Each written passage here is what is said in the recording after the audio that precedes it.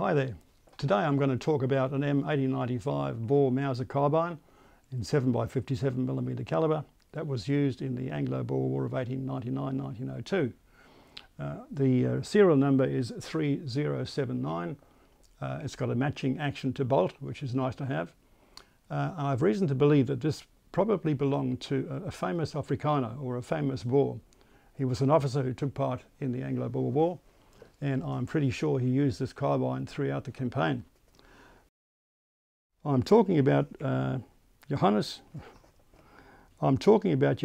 Lood Pretorius. His nickname was Lood, and he came with quite some pedigree. His great-grandfather was Andries Pretorius, who was a famous voortrekker leader. This is when the Boers left the Cape Colony in around about 1835 to 1840. They left British domination. They didn't enjoy British rule. English was the only major language. The Boers wanted their own language, their own traditions, so they trekked into the unknown central southern Africa, and after many years and tribulations and campaigns with local African tribes, they formed their two republics, the Orange Free State, OVS, and the Transvaal, or the ZAR. Now, as I said, his great-grandfather was Andries Pretorius. His grandfather was the first president of the ZAR, that's the South African Republic, and his name was Martini-Henry Pretorius. His grandmother was the daughter of Piet Retief, and Piet Retief also was one of the early voortrekker leaders. He was sadly massacred by Dingane Zulu in 1838, together with a number of his men. Now, his father, this is Lood's father, was Commandant Henning Pretorius. He was known as the father of the ZAR Artillery. And when I say ZAR Artillery, it's the actual ZAR Staats Artillery, and for now that translates to State Artillery.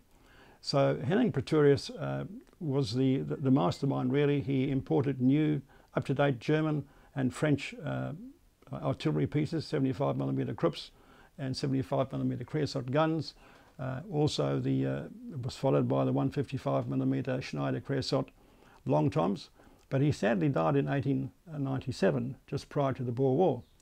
Now, prior to that, in around about 1890, Lood Pretorius, his son, was keen on the military. He joined the Pretoria Vrijwillige Cavalry Corps, and that's the Pretoria Volunteer Cavalry Corps. He was quite active in that, but he really wanted to join the artillery. He'd spoken to his father, and father wasn't really keen on him joining the State Artillery. I guess because he was the father and the commandant, he didn't really want his son joining the ranks. But eventually he relented, and he said that Lood could actually write the officer's examination. So he did that. He wrote the officer's exam, and around about 1896 he qualified as a second lieutenant in the ZAR State Artillery. Now, he went on a campaign with against one of the local African tribes, who was Chief Mafefu. I think I have that pronunciation correct. But come the 1899, he was put in charge of the 3rd Riding Battery. That's the 3rd Rijdende Batterie. Was also known as the French Battery, or the Franse Batterie. And the reason for that was because that particular battery was equipped with 75mm quick-firing creosote French guns. Come September 1899, just prior to war breaking out, Lood was sent to the Natal front. War broke out on the 11th of October 1899, and the first campaign and the first battle in Natal was the attack on Talana. Well, the Boers crept up, and we've discussed this in one of my previous videos. They crept up onto the hill overlooking Dundee, and in fact it was Lood Pretorius who fired the first shot, and his first shot landed slap bang in the middle of the British camp. A battle followed, and General Penn Simmons, who was in charge of the British troops in that area, was mortally wounded. The British finally drove the Boers off the hill, and they made their way eventually to Ladysmith. The next battle that Lood was involved in was the Battle of Ladysmith, or Modderspruit, called by the Boers. The Battle of Ladysmith we've covered before as well. Was a disaster for the British again. They lost about 900 men taken prisoner of war. After that, he took part in further battles on the Tugela River. The first battle was the huge Battle of Colenso on the 15th of December 1899. And this was the third battle of Black Week, as it became known, where Sir Edward Buller, who was in charge of the British Army, decided to attack the Boer positions near the little town of Colenso on the Tugela River. Now, it turns out that Lood Pretorius was in charge of the artillery under General Louis Botha. He'd placed his guns very cleverly. They were all camouflaged up in the hilltops. Unlike the British, who lined their guns up, he had placed his guns individually in most cases, and as I said, they were well camouflaged. During the battle, he was actually on horseback, and he was seen riding from gun to gun, encouraging his men, telling them what to do, and completely disregarded any fire, British fire. After the battle, Louis Botha commended him highly. He said, "You know, I've never seen such courage, and this is certainly a very important young man that's going to do things in this army." After that, the Battle of Colenso, Buller retreated. He lost his nerve. He was slightly wounded by the end of the day, and he ordered his troops to leave the field. In so doing, the Boers had decimated all his guns. All the gun crew were almost dead, almost all dead, should I say. And Buller made the decision to leave the guns as they were, so he lost 10 of his artillery pieces right near the Tugela River. And in military parlance, that's the height of disgrace, to lose your artillery in a battle. So that was Colenso and the end of that big battle. There were further battles in and around Tugela, on the Tugela River. The big one was Spienkop on the 24th of January 1900. We've covered this one as well before, where the British entrenched themselves on what they thought was the summit of the hill, but in fact turned out not to be the summit at all. They were enfiladed by Boer fire from about 3 different directions, and the Boer artillery took a very, very prominent part in that battle. Pretorius was once again prominent in his role in Spienkop, and once again this turned out to be a battle in favour of the Boers. Both sides had left the crest of the mountain at the end of the day. The British withdrew completely, so in actual fact it was left to the Boers to be the victors. Now, after Spienkop, there were other battles which followed on the Tugela River, Veilkrans, and also Pitters Hill. That was the final battle on the Tugela River, close to Colenso, where the British finally broke through the Boer lines and made their way through to Ladysmith. Now, the Boers completely left the field. They left Ladysmith. They headed back towards the Transvaal. They took up positions on the Biggersberg, and eventually they retreated again. He went to Pretoria, and then eventually Pretorius was sent down to the Orange Free State to try and stop Lord Roberts' advance towards Johannesburg and Pretoria.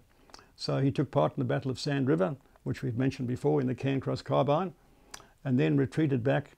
Pretorius retreated back to the Transvaal. He took part in the battles of Diamond Hill and also Dalmanutha, and in both instances he was in charge of long toms. At Diamond Hill he had a long tom which was actually mounted on a rail truck, and he was very successful using that, once again being so accurate as he was. And then Dalmanutha was the final battle where he was also directing long tom fire. That was, as I said, the last real battle of the Boer War. After that it deteriorated into guerrilla warfare. The Boers moved back to the Eastern Transvaal towards Lydenburg. Once again he took part in battles around that area, and as well as the Battle of Long Tom Pass, which was the last battle that the Boers used their long toms. They were running out of ammunition, and because they decided to adopt guerrilla warfare, there was no point in dragging around these huge big fortress guns, so they blew them up, and the remains of the guns were thrown into the river. As I said, he was involved in further skirmishes in that area, and eventually Louis Botha sent him on a dangerous mission across the Transvaal, through British lines, past Pretoria, to the Western Transvaal to see General Koos de la Rey, who we've mentioned before. He was the Lion of the West. So Lood managed to do that. He evaded all the British outposts, went through to de la Rey, delivered his message, and then made his way back to the Eastern Transvaal. He once again was involved in several skirmishes with British troops, but finally his luck ran out on the 18th of December 1901. So he'd basically done over 2 years of warfare. He was captured along with 23 of his other artillerymen by British troops. Now, this all rings true because this carbine was obviously taken back to the UK as a trophy, probably by a British officer, I would imagine. You'll see we have British proof marks on the barrel. which was the case with all weapons taken back to the UK. They had to be reproofed. So this has got British proof marks, and the person that I bought this from, the collector that I bought this from, had actually bought this originally from a collector who bought the carbine in the UK.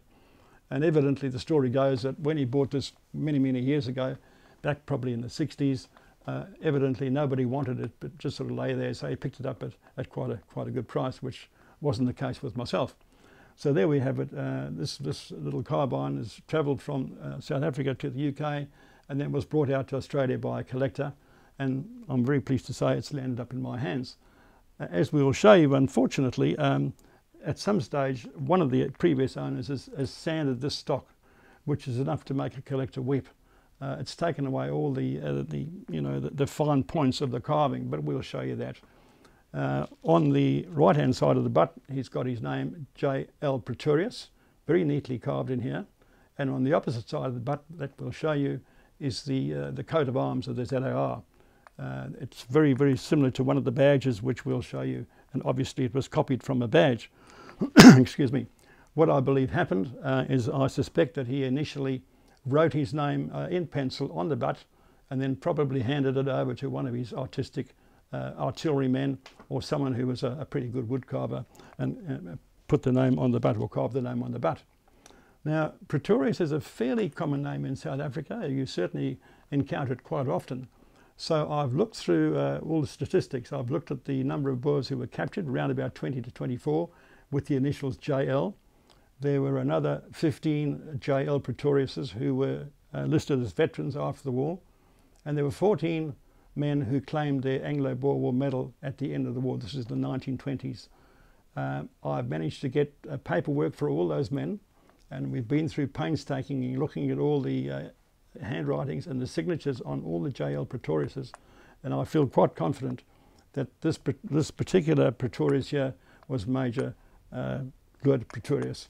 I know for a fact that, well, I knew beforehand that he'd applied for the medal, and he was also awarded the prestigious Decoratie voor Trouwe Diens, which is the Decoration for Faithful Service, which is equivalent to the British DSO. In actual fact, in the First World War, quite a few ex-Boers won the DSO, and having won a DTD as well, they had to wear the DTD in front of the DSO in the South African Order of Precedence. So yeah, Lood Pretorius ended up being decorated with the DTD. There were only 662 of those awards issued to Boers, mainly officers. Well, that's about the end of the story. I don't think I can tell you anything else except for the fact that I'm very pleased to have this in my collection, and I think it tells an interesting story. Thank you.